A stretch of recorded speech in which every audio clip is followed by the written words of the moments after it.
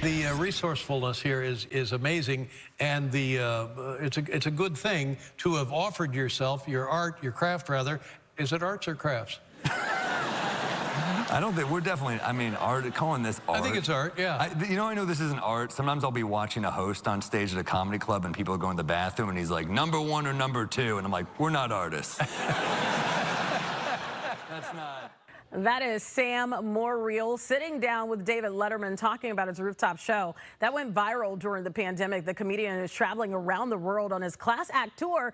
And tonight you can see him right here in Chicago at the Chicago Theater, and he's joining us right now in studio. I just told you in the break, I've watched your Netflix special. I watched that special Up on the Roof, and now you're sitting here with me. I think you're absolutely hilarious. Thank you. I know you're just waking up. Our coffee isn't helping with that. This is the worst coffee I've ever had in my life.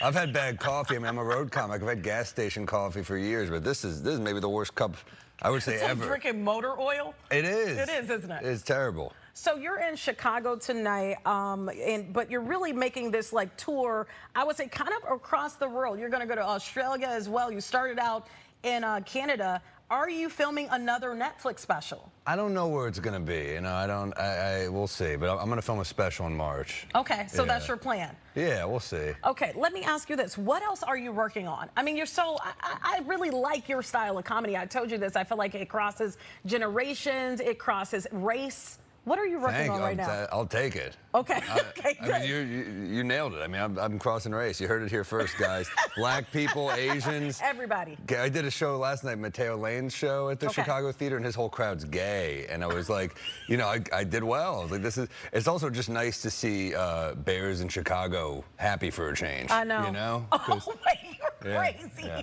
I walked right into that. Jokes.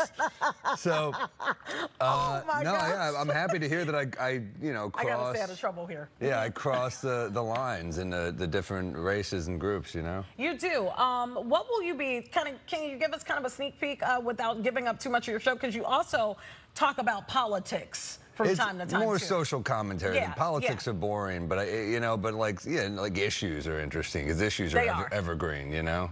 I'm too lazy to do politics. In the story, like what, I have a Dianne Feinstein joke, now that joke's dead. You know, I can't do that, so. You're trying to get me in trouble. I'm sorry, no. But they have a shelf life is my point, you know? And so you want the topics stay the same. You do a bit on like, you know, an issue it stays evergreen. Let me ask you, where does this stuff come from? Are you just thinking of this stuff in your mind? Are you constantly reading, watching things to get your content? Because your content is very, I would say, intelligent. Oh, thanks. I don't feel that way because I'm definitely the dumbest in my family.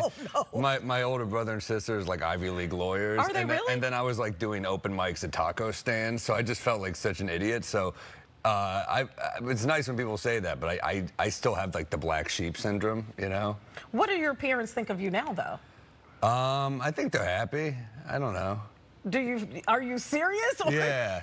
No, I think things are good now. Now they'll be like, oh, you know what's funny? Parents are shocked. They're impressed by things that don't mean anything to me. Like, you know, I first said on Conan, to me that was like awesome. My dad will be like, the New York Times wrote about you, and I'm like, yeah, they said I sucked. And he's like, but it's the Times. That's so cool.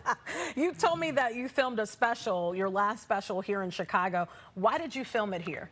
Because Chicago people are real people. I love Chicago. And you have to be a good person here because of the weather. No one's going to live in this weather and hang out with a jerk. It's just too much.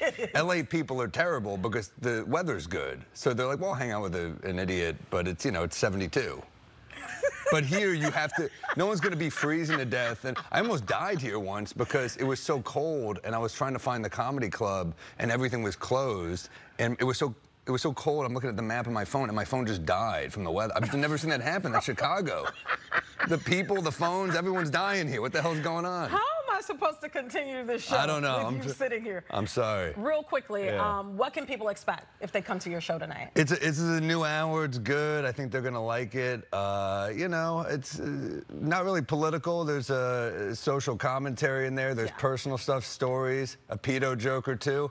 And other than that, I think it's a hot new hour. So I'll see you there, Chicago.